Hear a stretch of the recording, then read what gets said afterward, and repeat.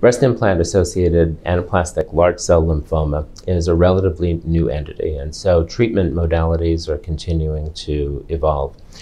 The cornerstone to this is understanding that with early diagnosis, and that is in patients with stage 1, stage 2 disease, where there's no spread beyond the elements of the breast, the capsule, and the surrounding soft tissue elements, treatment is best rendered with a total capsulectomy, what we've now defined as an en-bloc resection. This is to say, removal of the implant, the surrounding capsule, any surrounding mass effect within the soft tissues.